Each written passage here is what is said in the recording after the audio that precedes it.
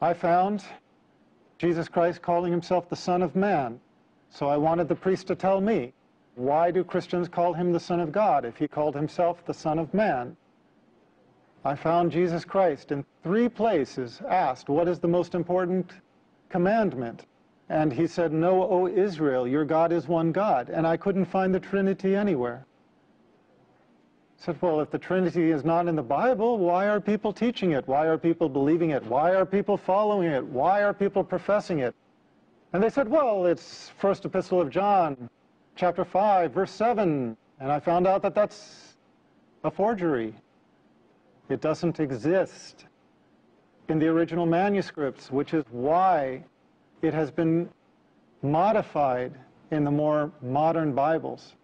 It is why you do not any longer find in the reputable Bibles published in modern day, you do not find it talking about the Father, the Son, and the Holy Spirit, and these 3 are one. You don't find that anymore, because the scholars of modern times have recognized that that was a misleading insertion. As Scofield's Reference Bible states, it's an interpolation. It's a misleading insertion. I wanted the priests to answer these questions for me, and I never found a single one of any sect anywhere who could. I felt almost more lost than before. I believed in what Jesus Christ taught. I believed that he was a prophet. I believed in God as one God.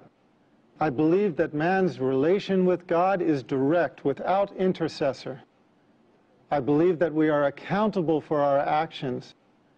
I could not believe that we carried the taint of original sin, a sin that we never committed. I was at odds with Trinitarian theology, but I was in agreement with everything Jesus Christ taught. And I found these 2 to be different. And no priest could explain this to me. For a couple of years, I was searching, not finding anything, because in the West, in America, really about the last religion most people even think to consider is Islam. It wasn't until I learned about Islam, about the Prophet Muhammad, peace be upon him, that everything suddenly made sense. Everything fell in place. The Old Testament's prediction of 3 prophets to follow, John the Baptist being 1, Jesus Christ being 2. Who is the 3rd? The Prophet of Islam, Muhammad, peace be upon him. Everything else fell in place.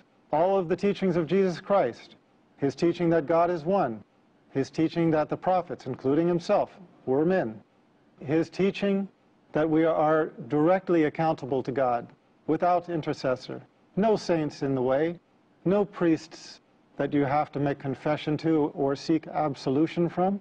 No, our account is directly to God, without intercessor. And I found the consistency in the creed throughout the chain of revelation.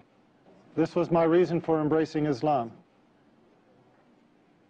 I found in Islam the answer to my search in the continuity of the chain of revealed revelation. I found Islam as the conclusion in the chain of revelation.